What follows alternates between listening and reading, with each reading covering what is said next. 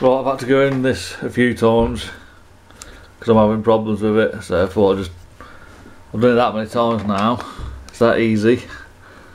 I thought I'd do a film, might help someone.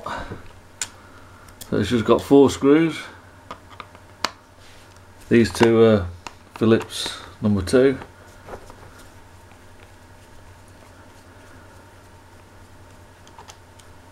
Top tool screwdrivers, brilliant.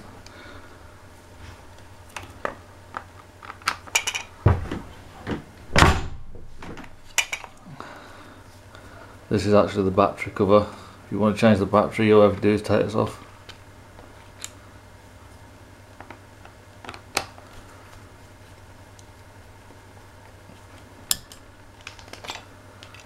There you go, battery cover's off. Should just pull apart now.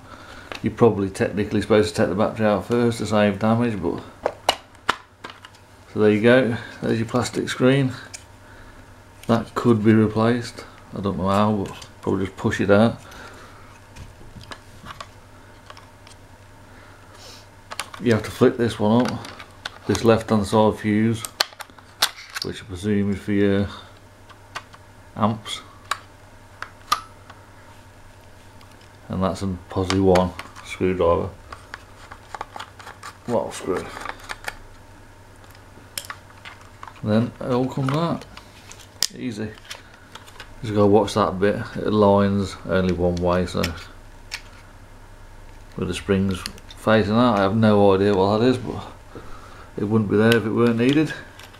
If you want to take the screen off, you just undo these 4 bolts. So easy to replace a screen on this, it's unbelievable. I don't know how much they charge you for this, but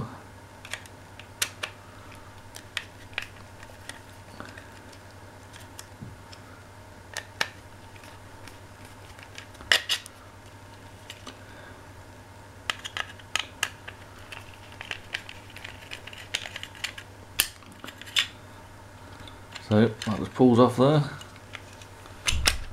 Battery's in the way, so you probably replace all that unit. Easy. Right, it's so easy to put together. I ain't even going to film it. I'll just show you a few bits on here. You've got fuses, resistors, God knows what, chips, super chips, don't know what that is. You can test all them components individually if you have a problem. I will just show you my problem there, if anyone can help.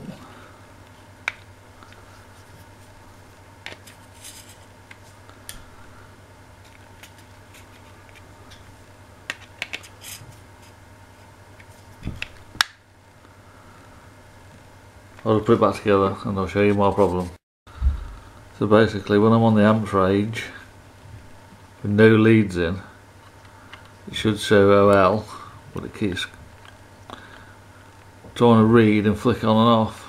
So I was looking for a loose connection.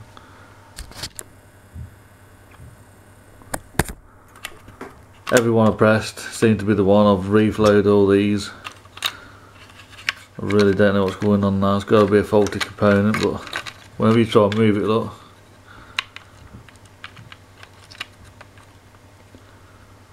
Bit weird. Anyway, easy to strip down, easy to work on, easy to replace that if you needed to. Just one last thing, make sure you get the off, that notch pointer along with the off, and turn it off, otherwise you'll have alignment problems. Oh, and don't do what I've just done, forget to put the buttons back in. Every time I do that. That's it, easy.